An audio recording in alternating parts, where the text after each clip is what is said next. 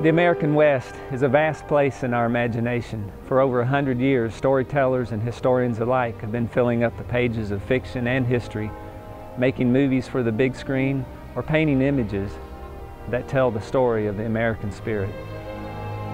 For this painting, I did several small studies to try to work out issues in design and composition to make the best painting possible.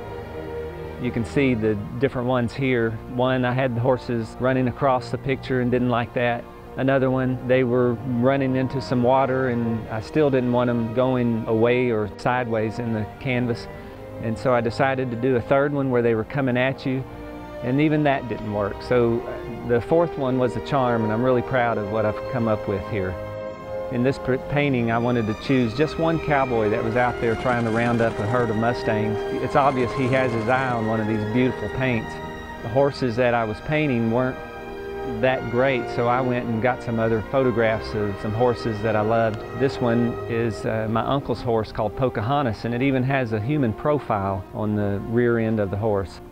I want this painting to instill in you a sense of awe, to cause you to face the challenges in your life in a bold and dynamic way, just like the legends of the West.